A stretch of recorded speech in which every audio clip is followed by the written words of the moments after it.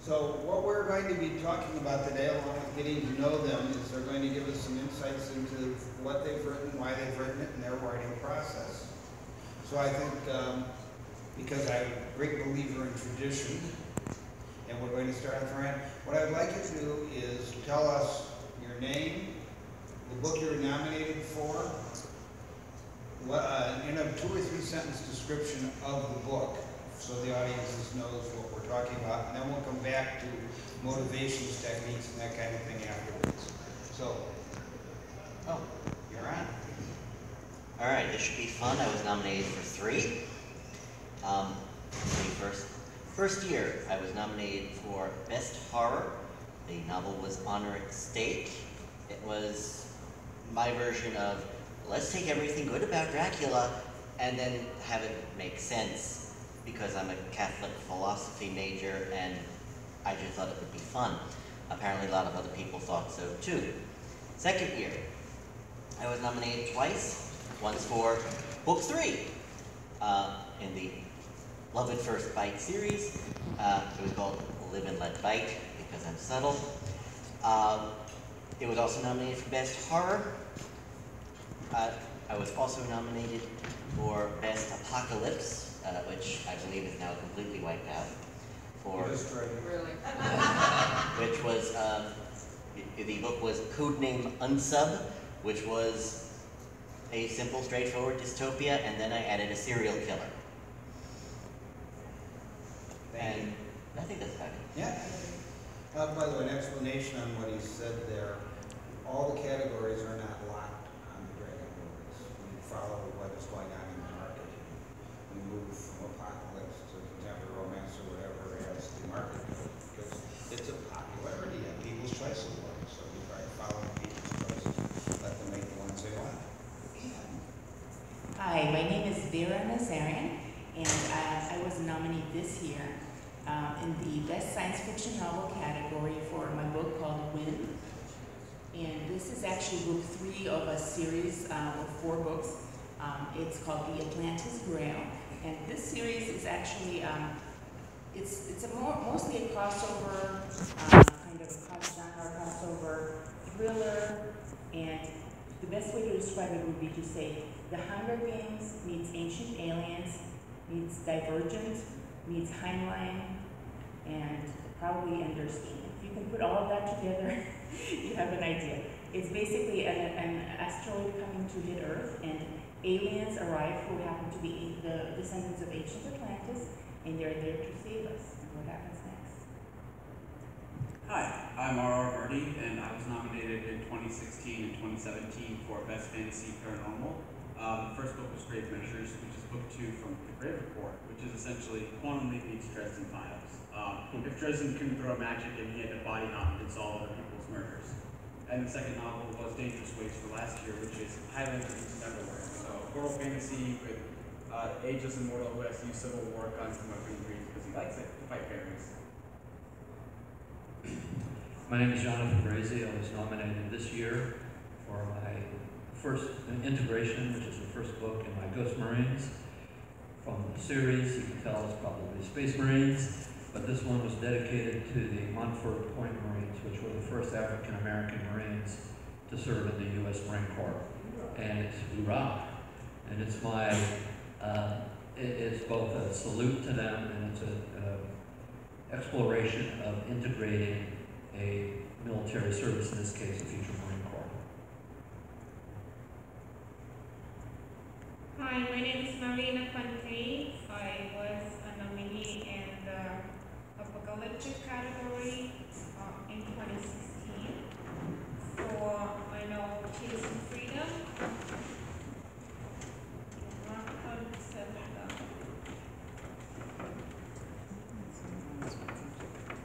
My book is really a dystopia. It's set in near future United States. My idea was to write a dystopia that is both more American and more hopeful than most dystopias that are American right now. Hopeful dystopia. Yes. Okay, Mark, and we're doing who we are, what we were nominated for, this isn't the free waffle line. Waffle all you want. Mark H. Wandrey, military sci-fi is my thing, and I've been nominated for that once. But my first nomination was The Time to Die, Zombie Apocalypse in 2016. My second nomination was the first of the Four Horsemen universe, which was Cartwright's Cavaliers in 2017, and this year was my third nomination, which was Time to Run, the sequel to my first nomination, Time to Die, and the CA book. Mark, Susan, the chief one. Yes, exactly. Yeah. Mark's promise to keep going. He keeps going up against Stephen King.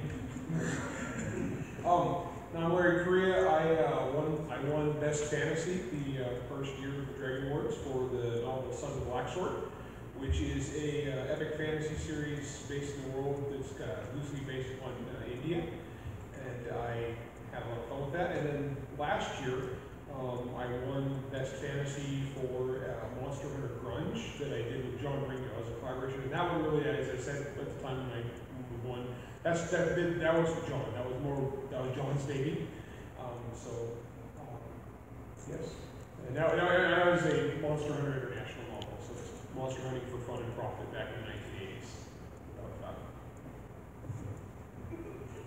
All right, so we've heard quite a range here, and now we're going to rotate the same direction, except this time I'm going to ask you to explain in a little more depth why you chose to write about that, why you thought it would be a good book, what made you put several months of your life into that topic, and what is there about you that's reflected in it, perhaps? We'll start in the end. Okay. Well, I started writing Honor at Stake and the series that came after it, mainly because I wanted Dracula back.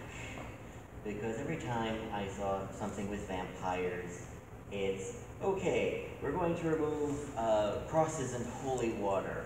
We're going to remove silver as well as, analogy for vampires. And after a while it just, oh, please, stop it. Do they sparkle? The tagline on the front of my book is, "Welcome to New York City. Vampires do not sparkle, they burn." I think I may have stolen that line from Larry, I'm not certain. No. Larry's line was, "They only sparkle when they're covered in napalm."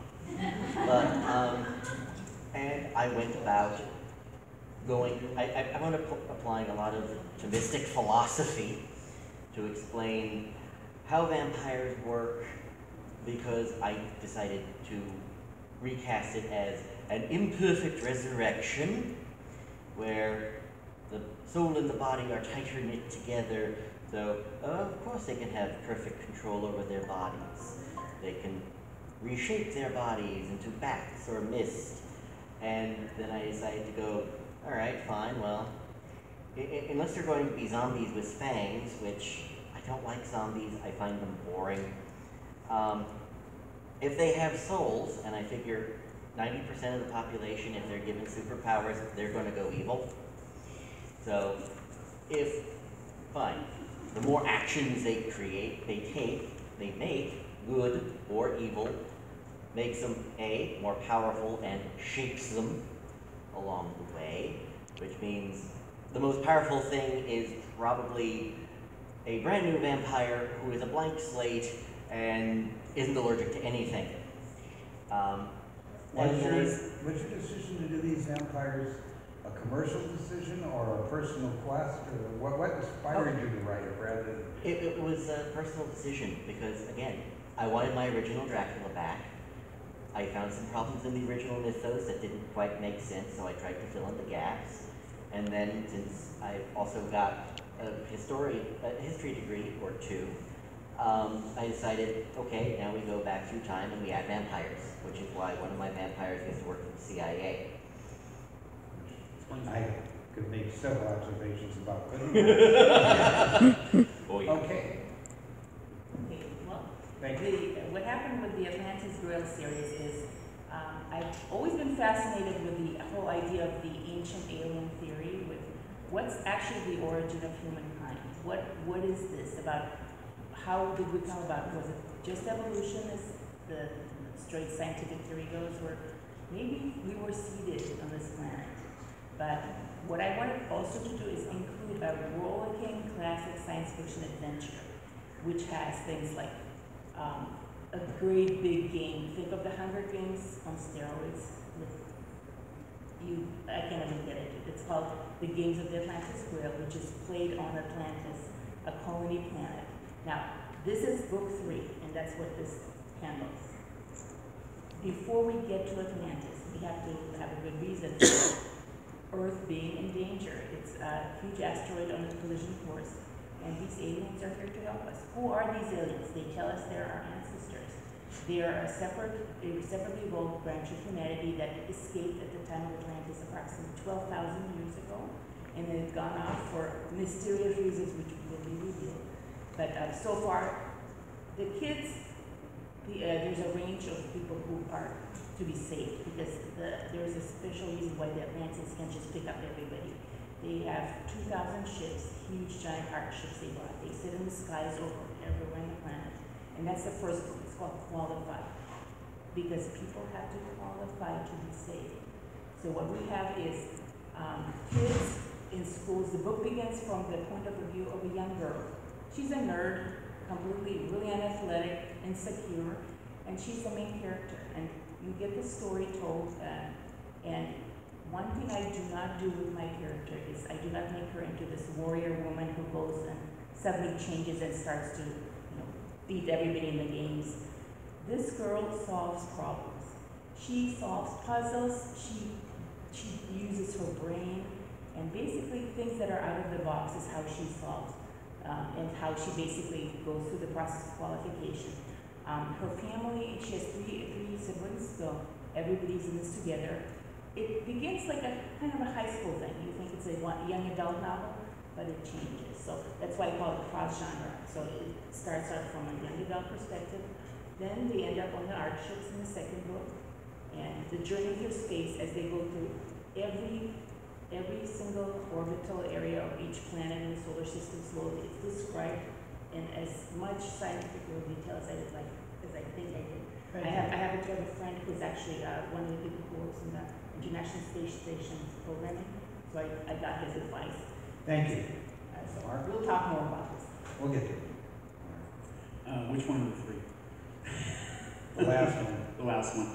The series started with the idea that I like zombies. I love The Walking Dead and a bunch of the other media that's been done on it. But the problem is I also like science, and zombies and science don't get along well together. And then I read, I was introduced to Black Tide Rising from John Ringo, and that gave me some ideas. And I read another book by a man named J.L. Bourne called Day by Day Armageddon. And I kind of had then I finished, that made the idea salient. And I said, well, what if it's simply an alien plague? It's spanning across the galaxy, and now it's come home to roost for us. It also has the side effect of explaining why there's nobody out there talking to us because they're all friggin' zombies. And I went with that forward in a conscientious way, so I studied it well, and it came together with a really good story. And I realized after I finished the first one, it's going to have to be 3. So the first one was that one minute and good nomination, and now this one. And the reason I did it was because my publisher said, my other books weren't selling. And I was really sad by that. What do you do? He says, write something else. Zombies is what it came out to be. It turned out to be a good move because it was my first bestseller. Okay. Thank you. So for me, I grew up at a time where Joseph Files had just come out and was starting to take off. It was my introduction to urban fantasy. By the time I decided I was going to become a writer, Mr. Correia had already published a couple of Monster Hunter International, which was the second urban fantasy I came into. And I realized I genuinely love this genre with monsters, myths, magic.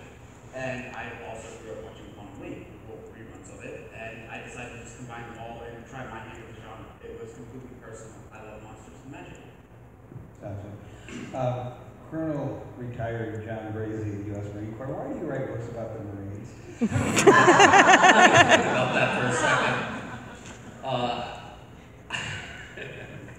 Stole my thunder.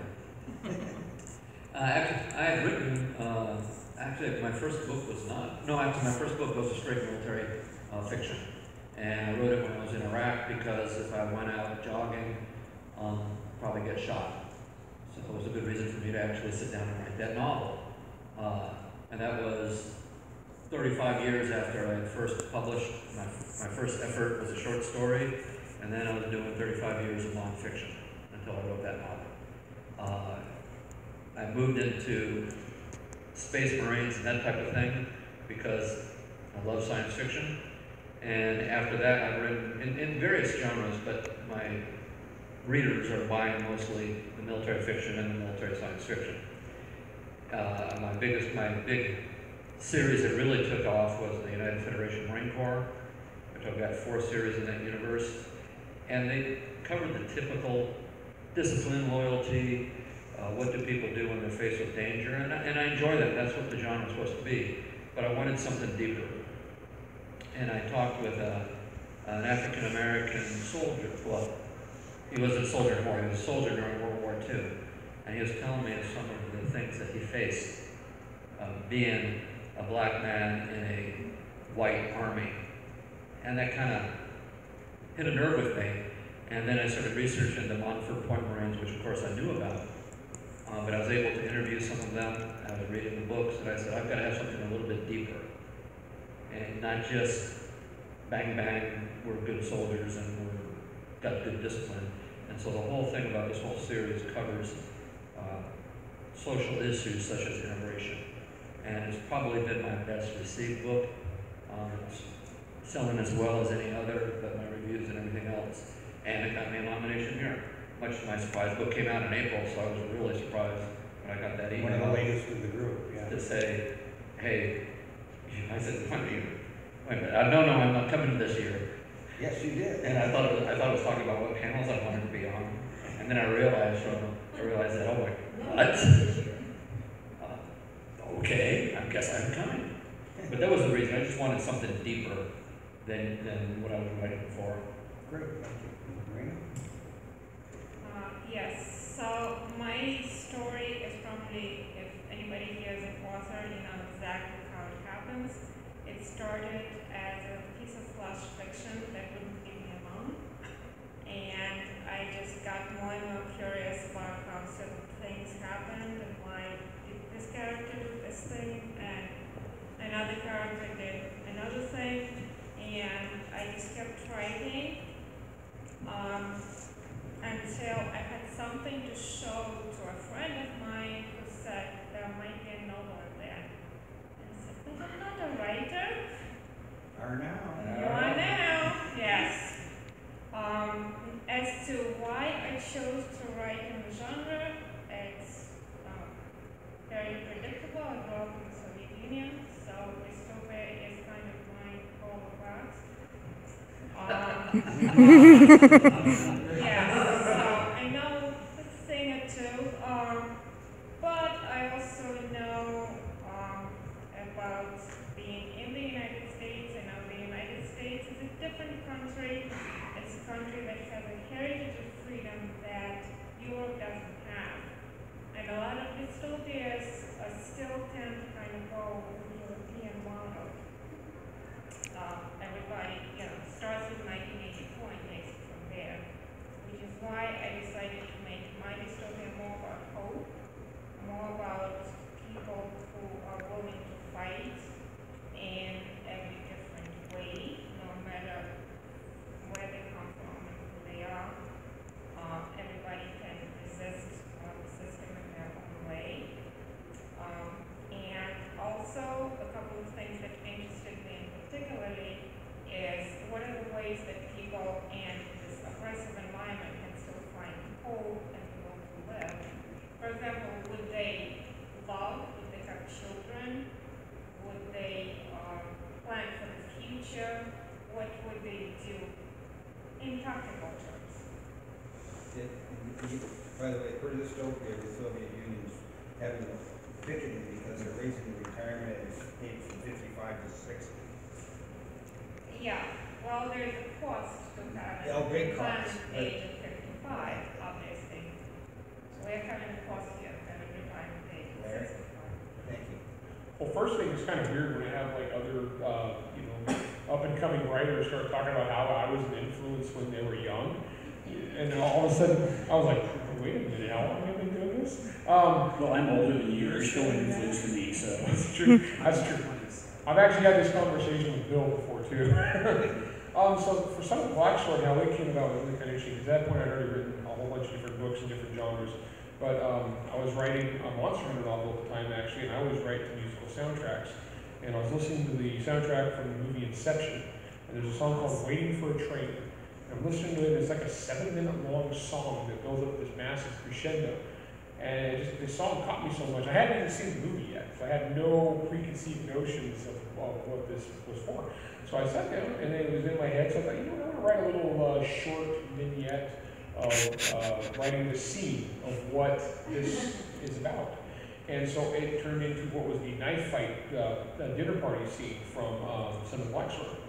Except I wrote this little scene, I was like, oh, it's really good. But I think I should make this into a novel. I should make this an epic fantasy novel, but we need to take place in a world with really brutal caste systems where some people are basically property and other people have status, and there's like, you know, one group that's like warriors. And so I started thinking, well, and so I looked back at the history of India kind of for inspiration. And I went from there and spiraled completely out of control. And book 2 comes out in February, and 35,000 words in book 3. And it's been really popular and well received. And it's actually the first book in my relatively, I guess, fairly long career now. It's the first book I've had where I've actually got critical acclaim. I didn't know what to do with that. I had never gotten positive reviews before in my life from critics. So I started getting positive reviews for this. I was like, wait a minute, it's a trap. It's a trap. That's review from Galaxy's Edge who gave you your first positive review on it. There was a few before. Touch on the moral dilemma situation. That really is what inspired you, I think. Yeah, it was really, the best thing to do to say is that the song was just the thing that gave me a vision in my head that I wanted to write a story for. But really what the story is about, and actually I did the same theme in my Grimgore Chronicles, where, and that is, are people property of the government, or is the government property of people? It's just kind of the fundamental theme of those books. And it's the same thing where you have an all-powerful thing that can give you everything, and in this case, the law. And then you have an all-powerful thing that can take everything away from you if you become inconvenient. And so I threw in some demons and lots of magic sword fighting. Okay, we're going to change gears now from the stories to the people in the process. And we'll start with John and go that way. And if everybody could just give us a couple of sentences on why you're writing and not making a lot of money, except for Larry. John's doing well too, but then you got your pension.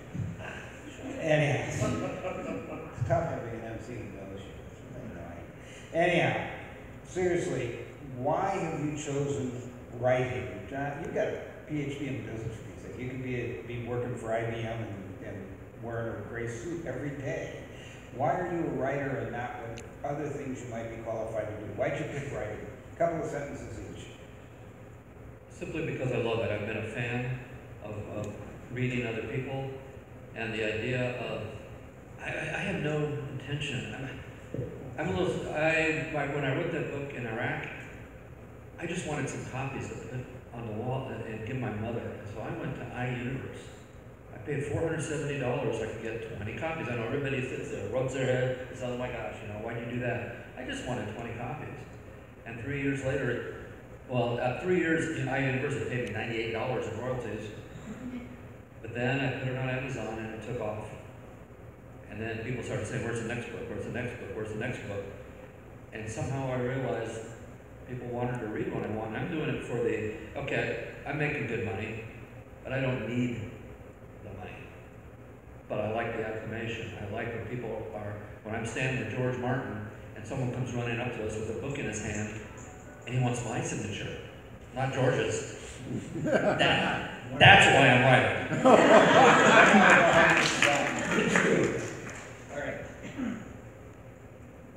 All right, for me, I decided when I was 18, which was probably not the best time to make career life decisions, but I decided anyway, and I fell in love with it. I was actually angry at this time. I don't know if I should name the author, but okay, yeah. R.A. Salvatore's book had just come out at that time where there was a time skip between Drizzt and a lot of the main characters had been killed because so much time had passed. And as an angry 18-year-old, I thought that was stupid and that's not how you write good fiction and I could do better. Which, again, 18 bad time to make decisions and I tried writing a book.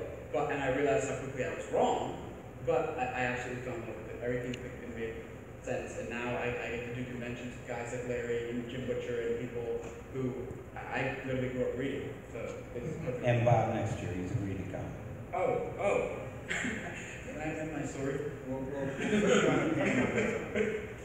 You inspired me. Just leave it right there. Okay.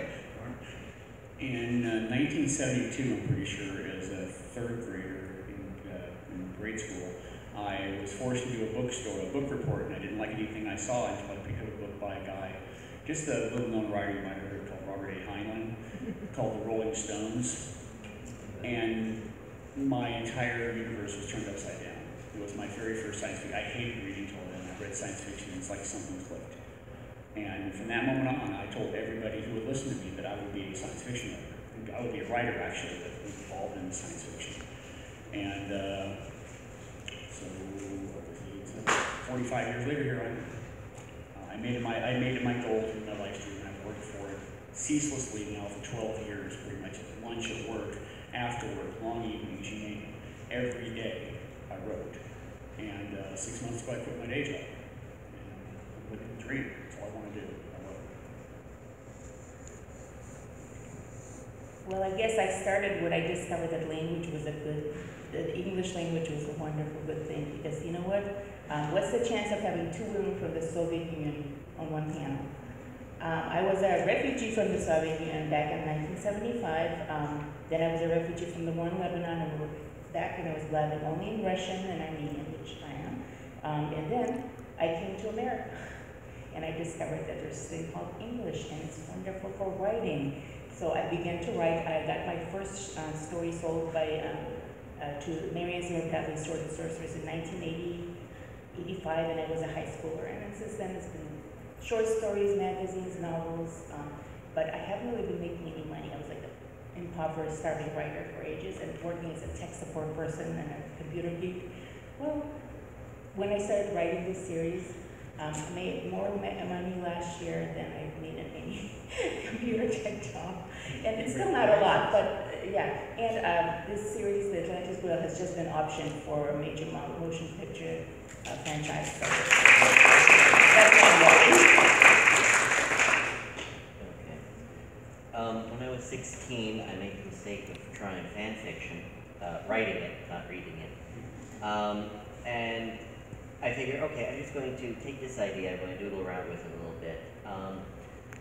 Let me see, 4 novels, it was about 1,200 pages of single-spaced print later. I found that I was addicted to it. I write because I have to now, because, okay, I refer to writing, being an author, as legalized schizophrenia. So please do not take me away when I say the voices won't go away unless you write them down. Okay, it's seriously, I have ideas, I have to put them down, or they don't go away. So I have to write. Trust me, if I had an option, I'd probably be a plumber. But no, I have to, and I'm just glad that people like it. Dr. Asimov loved to write. Dr. Asimov could not stop. Dr. Asimov was sent to the Catskills by his physician, stripped of all resource material, and put in a cabin in a resort in the mountains. 3 days later, their typewriter disappeared. 6 weeks later, the humor of Dr. Asimov was delivered to his publisher at Valentine. Yeah, we can't stop. Marina? Yeah, I'm probably the only one here who has a day job still, but okay, great. Which is fine. I think it helps me in a way to get grounded What is in it? real life. I'm in a grounded. Yeah. Grounded. Yeah. I'm an accountant. Most of my coworkers don't know that I'm right. Really? Yeah. Everybody I know found out my first book. Yeah. I'm a writer. Yeah, accounting firms don't work that way. Yeah, my husband found out when a book approved arrived at the house and said, "Can you look at this? Yeah, this is my fruit." Cool.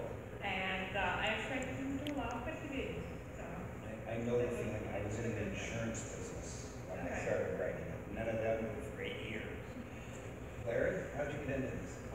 It's kind of funny. I got motivated by spite, ironically enough. I've always been a storyteller, and I've always loved to read. I've always loved sci-fi and fantasy. And I kind of always wanted to do it. And my very first book I tried to write was in college, but it was terrible. I didn't know what I was doing. It was a thriller. You'll never see it. It's crap. But one night, about 10 years after that, I was laying in bed and I was reading this book. And it was a #1 New York Times bestseller, the most popular book in the world at the time. And they were making it into a big movie, and I read it, and it sucked. But it was so terrible. This predates the background. And I read it, and I was like, yeah, this is horrible. As I looked at my wife, and I said, look, if this guy can write this book. Well, actually, then I got a couple more of his books, because he was so popular. I thought, surely this one was just a fluke. And I read a couple more of his books, they were just as bad or worse. There's a couple good lines, but overall it's terrible. So He was 50 Shades of Grey, wasn't he? So what? 50 Shades of Grey? Actually, I can't say who it is because I've met him and since. He's a really nice guy. And he's an elder statesman, and I won't say anything. But so I start reading this, and I go to my wife and I said, honey, if this guy can be the #1 most successful author in the world, sure, I can at least get published. And she's like, whatever, dude. And As long as we see things making the mortgage payments. Right? yeah, so well, and they've gotten pretty big now. And so my second book that I tried writing was Monster Hunter, and you know that's done pretty good. It took off, and so it was entirely out of spite because I thought, surely if this guy can be the best, then I can at least get published. And it worked out a little bit better. Once more, changing gears to let people know both about you and this process. In a sentence or two, describe your telling us to make a sentence or two. We're blabbing yeah, writers. with 9 writers. That's in one word. And nine writers. Is that, I write fiction too, remember? Oh my God. Then I would read the rest of you. How to order a pizza. Yeah. We're friends with David. David tripped and fell about 4 days ago, and it hurt. So I watched it happen. It was painful. Yeah. Anyhow, what I'd like to ask you is describe in a few sentences your writing day, your process. When do you write? How do you write? Do you do it every day? Whatever. But just a few sentences, give them an idea of how all these successful writers and nominated writers create a book. Let's start with that. I have an office. I work about 8 to 5 normal business hours. And now at this point in my career, I take off Saturdays and Sundays. It's pretty badass. I do have an office. It doesn't have a door. It has, at the moment, a guinea pig cage in it, which is perfect because it's like wonderful background noise. I write at night when everybody leaves me alone. Sometimes it starts at 11. Sometimes it starts at 1 a.m. Take what I can get. I have 2 different kinds of days. There's the days I go to the gym and the days I don't. On the days I go, I have an office in my house in Thailand, my office in my house in Las Vegas. I get up, do email, do anything else I have to do, and probably about 10 o'clock or so I start writing. I break for lunch, and I write throughout the afternoon, break for dinner, and then while my wife watches Thai TV, I write for another couple hours. And if it's a gym day, I start much later because I go to the gym in the morning, so I don't really start writing until about 1 or 2 o'clock. 3 sentences or 4. So that's about when I start writing, is actually 1 or 2 o'clock. I have ADHD, so I'm a very bad morning person. Getting my day situated each day is a bit of a problem. But what I've done is now I have a little routine where I sit down in the exact same place in my bedroom each day. I have an entire gaming desktop rig set up that helps me isolate everything else on my way. And I crack the same drink or beverage each and every day, which has made it a routine for me. And then I just write until I get tired, because I'm a pantser, so I can go from 2,000 to 12,000 words. What's your beverage? I drink seltzer water. Mark. No more espresso. I'm still kind of adapting because I switched the job. I dropped the day job. But I've learned over the years that you cannot force muse, but you can tie them up in the basement and refuse to give them toys until they do something. And that's kind of the way I do it. So my routine now is I'll get up and get something to eat, and I'll mess around on the computer a little bit and see who's wrong on Facebook that I have to correct. And after I finish that mission, I'll find myself starting to drift into the area that I create in.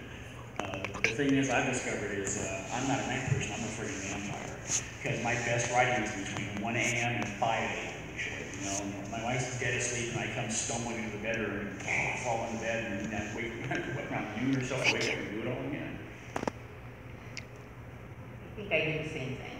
I write all through the night, and I don't do it every day, but I do long stretches. It's like a burst, and kind of like a leech, you just fill up with blood and you'll cleanse. So I let all the writing out, and I come back, maybe I do research for a day or two, and then I get on a write in the middle of the night, and people think, why are you up again? What is going on? And it's like, well, this is my work time. So night owl, vampire, whatever you want to call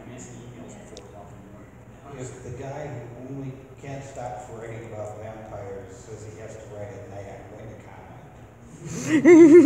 No, I don't have to write at night. I roll out of bed. I write from 9 to 5. I will occasionally remember to eat somewhere in the middle. Cook dinner for myself and my wife. Married a whole 8 days, and they think we're alive.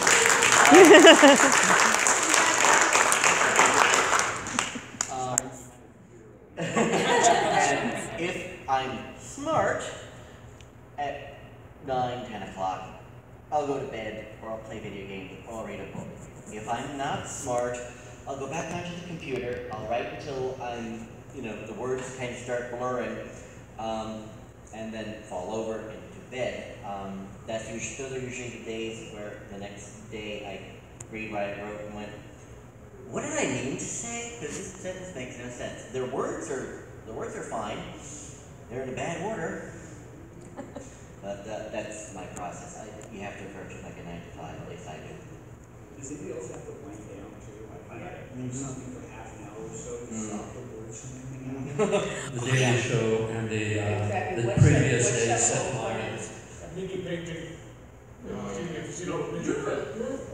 Yeah. I have to be, that's how I stop, that's how I work from writing. I will add that February 20th, I'm expecting twins, so I expect my schedule will be adjusted.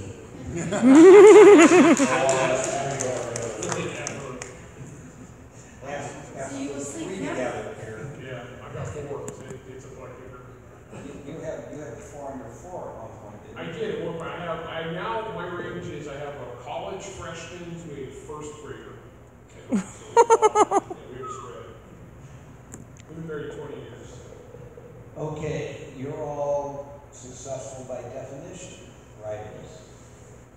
We would like each of you to give your advice to someone who is beginning to write, if we have it on record, of what you would advise them to do to start off to become you someday. I know, go for the half a game, wait for me. Other than that, why don't you start? Yeah, you gotta put on like 200 more pounds.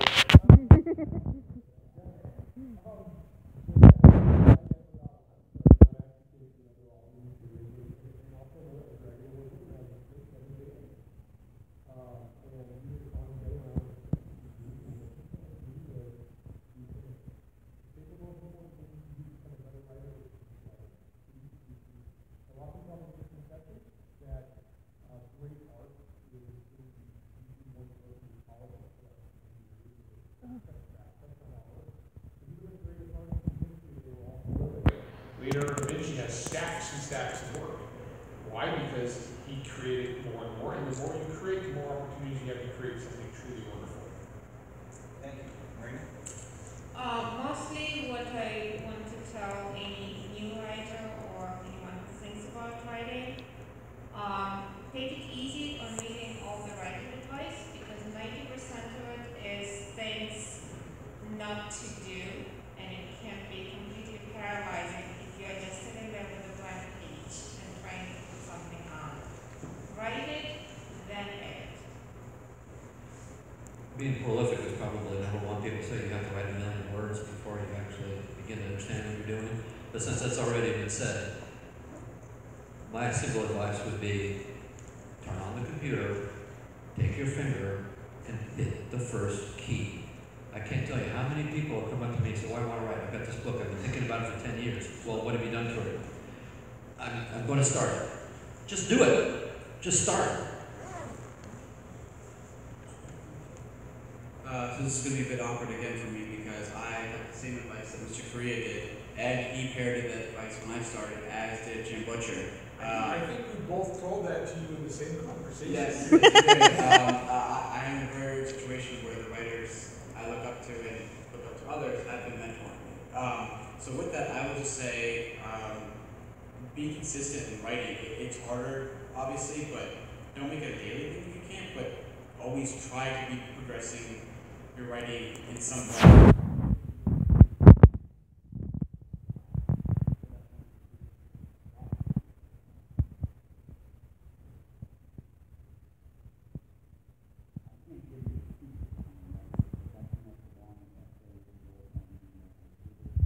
It gave me some of the instincts I needed to write the way I do, but different writers write different ways. So I can give you some advice I got from this guy in 2015 at a little con called Constellation in Huntsville, Alabama. It's not there anymore. This really famous author named Larry Correia hung out with this guy who had a couple of crappy books and wasn't selling anything. He said, "Well, keep trying. Try something else. Keep writing books." He said, "Just keep writing them. Sometimes the 5th book hits, sometimes the 6th book hit." He was pretty close. It was my 6th book, but it was my first bestseller. I kept trying. And the other advice I could give you, Sammy Heinlein would give you: writers write every day. You write 500 words a day, you're writing 2 novels a year. 500 words. You can do that in an hour. Doesn't take long. I would like to add that if you want to write, you need to finish what you start. So just writing is one thing, but a lot of people have these long works in progress they haven't finished. So just finish it. You can fix it later if it sucks. And it's going to suck at first. So just keep doing it and do not ever give up, because this industry is really difficult. It's very, very frustrating. People can get depressed. And if you think you can just quit being a writer, then go ahead. Somebody said that if you can quit, then do it. So just make that choice and then finish everything. Okay, I've got a 2-part answer. Because if you want to write a book, my advice, probably don't do it, because unless you want to be somebody who has to write. And if you're already at the stage where you have to write, then go in full throttle and don't stop, because it's already too late for you and there's no going back. You're lost. But if you want to write, well, if you enjoy being kept up at night because you have an idea that you have to write down in a little notebook that you keep next to your bed, and if you wind up doing that, make sure you number the notebooks, trust me on this. If you like being kept awake by the imaginary people who talk in the back of your head and have to have very long conversations with people explaining, yes, well, they're real to me. I know they're not real, honest. Put away the Thorazine. If this sounds like a good idea, then fine, go right ahead. But if you have to write, listen to everything they said, and just don't stop. Little interesting in saying, not next book in your series, but something new. What is the best idea you've got for the next thing you want to go that isn't the next book in one of your series? What's your favorite idea that you're going to write next? What do you feel like you should write next after you get done with your Marines or your monsters or whatever? And Mark, why don't you start, because we've been nailing this in pretty good. And tell us that, we'll go down and back. So Just the best idea or something you said? what idea have you got out there that you want to write that you haven't got, or that you should write?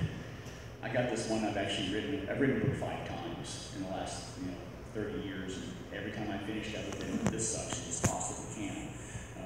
I don't want to give you an idea if it's complicated, but the next thing I want to is Tony Weisskopf from Bain has asked me to write another science fiction book.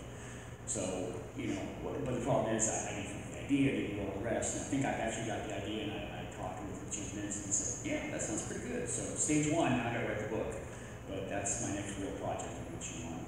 Okay. What's that idea you haven't written yet that isn't the sequel to your book that you're going to write someday, or you feel like you should write? For me, it's an alternate World War I set urban fantasy. So I want to mess with alternate history and go what happened if there was urban fantasy people during World War I. And there's a lot of great myths that go on around there. There were guys who claimed they saw horrors in the trenches, and like there's a lot of mythology that's sprung up from that about trench monsters. And I just want to play with that and see what happens to make it a massive beefy 300,000 word standalone. 300,000.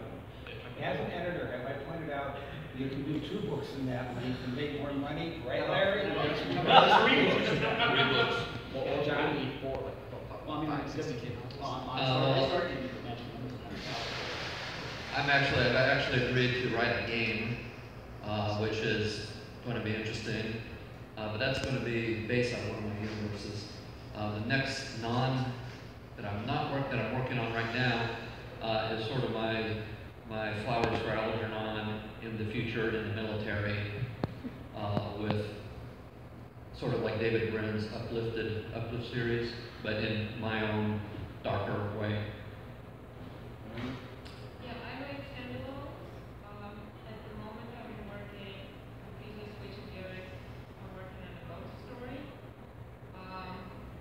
The idea that recently started fascinating me with our reliance on things like Google is what if there's a way that, again, going back to the story, the government finds out to completely control your country, to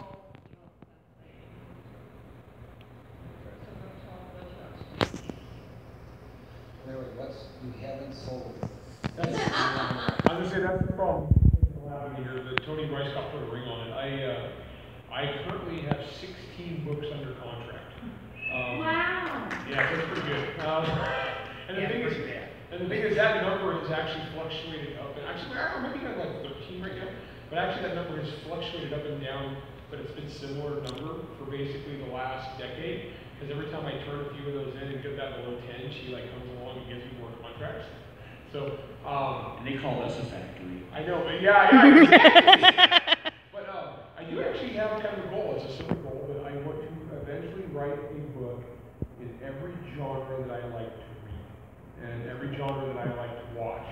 And so I have ideas for movies, basically gritty police procedural, and no romance. I don't really watch romance, but basically Romance? Bromance. No, I squeeze some of that into sci-fi and fantasy and stuff. But I Dare you to. I got a dare by Annie Bullitt. I got a dare to write a romance, and you can't dare a brain. So I had to do it, but it actually is done pretty well. Got me an RWA.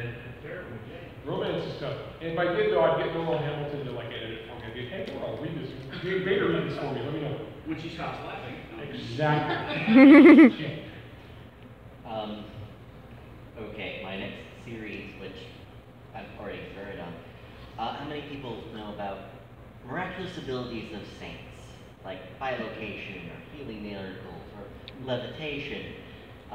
20 years ago when I was taking a course on Christian spirituality and mysticism, I thought, wow, wouldn't that be cool? This is a superhero. And I casually pitched it to my publisher, Silver Empire, who has re-released all of the books in the Love at First Bite series, plug. And I gave these abilities to a police officer, and then I figured, okay, who would be the proper adversary for that? And so that's a serial killer possessed by a demon. And that book 1 should be coming out in the next few weeks, and I'm already on book 3, and yes, and that'll be 8, 9, 10, 11. That'll be 11 books I've had published this year, so my schedule's a little busy. Yeah. You're going to be Kevin Anderson. Okay, last. Well, after I finish the last and final book of the Anti-Spoil series, I'm going to be killed if I don't by the fans. I need to write some more novellas in the series, but an idea I had that I really want to explore next is something called the Iron Honeycomb. Now, you've heard of the Iron Curtain in the Soviet Union, where imagine a whole world where every country has been isolated from the other, and you have to have special permission to visit, and you have to have it's basically politics gone nuts, and it's completely isolationist role. And so what I want to do with that is I already started, I have a prequel short story for that, and it's going to be a trilogy called Pantheon, and the one of them is, I have a person who is, it's Italy in the future, it's near future, and this woman is basically a swordswoman because all weapons that are long range has been outlawed in that honeycomb cell. So they only use steel, swords, knives, daggers. So she happens to be able to travel by permission of the government to other countries. And books are going to have other countries, for example, we'll have Russia, which is I have intimate knowledge of it, and we will have other, visions of America in that kind of situation. And that's something I would love to get to eventually. Why am I under the impression we're not going to get a lot of Russian comedies translated? I mean, the ex-Russians always mean dark dystopians for some Dark. reason. I don't know why. All right, we have to do a Russian fairy tale, or it's a Russian-based fantasy series right now with Steve Diamond collaborating, and it's like this dark fairy tale magic world. So nobody over there smile. Yeah. I'm starting to understand. No, why.